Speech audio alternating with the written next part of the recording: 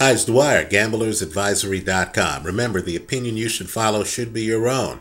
Just consider this video to be a second opinion from a complete stranger online.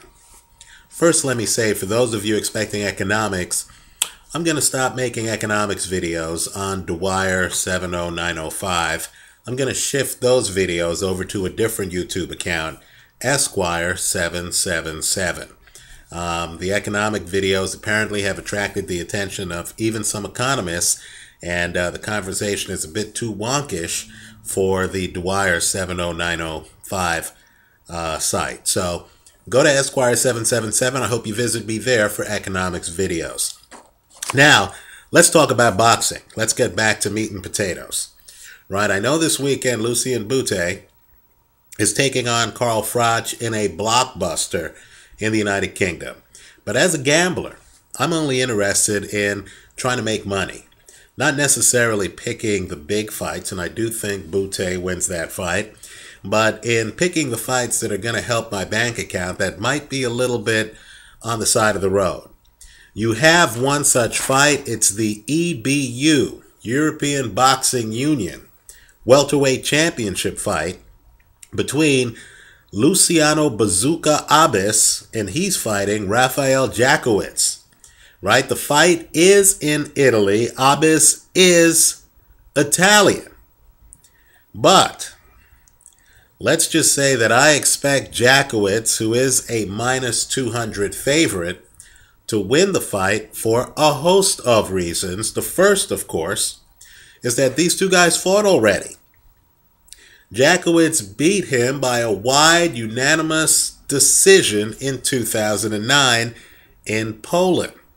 Now, I understand there isn't any footage of that fight, and I understand, at least not on YouTube, and I understand that the fight was in Poland, where you would think that Jackiewicz would have at least a crowd on his side. I understand all of that, but the point is, Jackiewicz has already beaten him by a wide, unanimous decision, and Jackiewicz is a defensive wizard. Just to put it in perspective, he's only been stopped once, and that was a questionable stoppage by Kell Brook. I know the Kell Brook people don't like me saying this, but it was so questionable that at the time of the stoppage, immediately when the fight got stopped, Jackiewicz, who had not been down in the fight, immediately started protesting.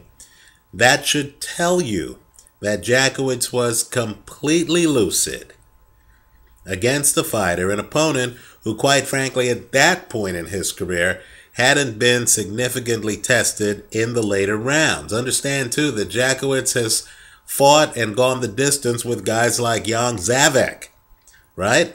And so my point is simply this.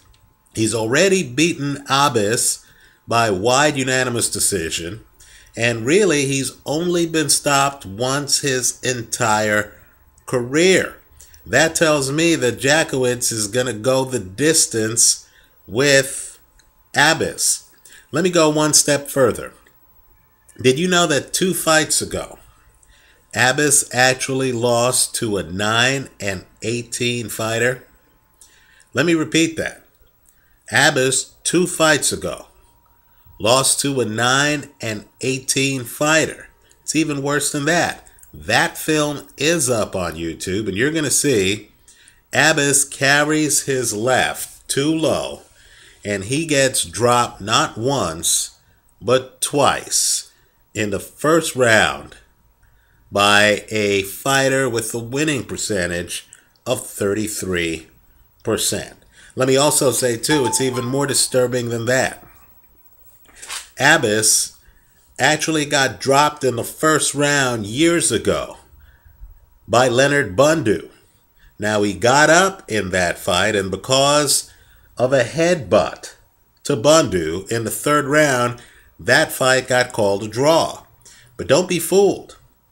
He got dropped in the first round of that fight. I have to question his ability to take a punch. I believe he keeps his left hand a bit too low. He's vulnerable to a punch over that left, a high right hand. Let me also point out, too, that Jackiewicz keeps his hands high.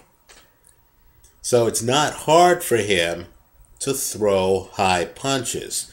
Let me also point out, too, that Abis has a bigger nickname than his record, even though they call him Bazooka. He has a less than 50% knockout ratio.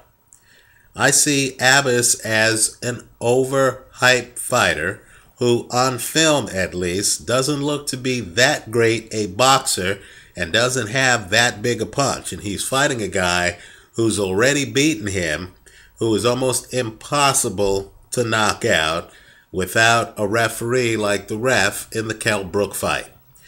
You're getting a minus 200 on Jackiewicz, believe it or not.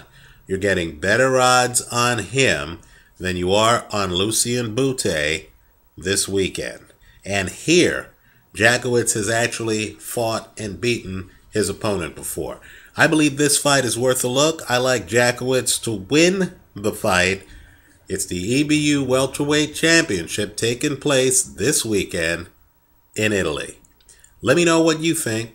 Leave your comments for me here online. Visit us at gamblersadvisory.com. Thanks for watching.